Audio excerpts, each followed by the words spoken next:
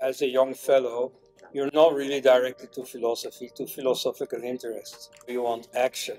And in India, there was room for action, because then I discovered the strange situation of secularism in India. In Europe, secularism means secularism.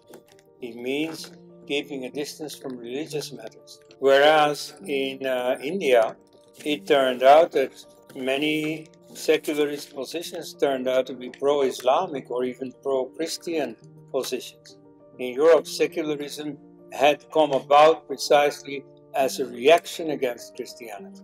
So this was strange. Like in the affair of the Satanic Verses, the novel by Salman Rushdie, I found that in India there was a big polemic going on among secularists whether to support this ban on the Rushdie book or not.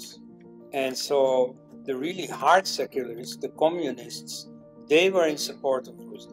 But all the Congress side secularists, like Khushwant Singh or like M.J. Akbar, who today you might know as a BJP ideologue, but back then was in Congress, you see, they supported the ban. So I thought this was very strange. At that time I thought that in Europe this was unthinkable. Now, of course, 30 years later, I know better, because in Europe now all our politicians are taking precisely the same positions. But that's, in India, that's old hat. That's why you have Article 295A, which was started as an article prohibiting criticizing Islam, which was then later also used by Christianity and finally also by Hindus. But at any rate, it prohibits criticism of religion. So it is anti-secular. It is as emphatically anti-secular as you can get. So I discovered these things and I thought, my God, let's do something about that.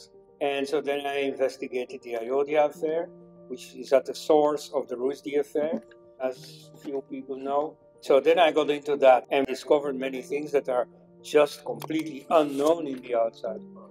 An India watcher who does not understand his own discipline at all, who is a complete failure, who is totally incompetent, is the one who says or who assumes that in India secularism means secularism.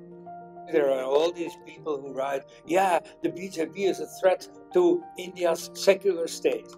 That presupposes that India is a secular state. That proves that you don't understand what secularism is at all. Because India is not a secular state, it discriminates against Hindus right from the constitution and into practical laws and policies. Secularist intellectuals are not secularists. Everything that they will violently condemn in Hinduism, they will condone in Islam or in Christianity. In India, secular simply means anti-Hindu. Mullahs abhor the notion of secularism. To them, secularism means the completely sinful situation that men arrogate to themselves the right to make their own laws, whereas the authority to make laws rests in Allah. So they abhor secularism. Yet in India, they are all called secularists. They preach about secularism and so on. So the word secularism in India has a completely different meaning from its original meaning. So if you don't understand that, and most India watchers don't, then it proves that you just don't understand India.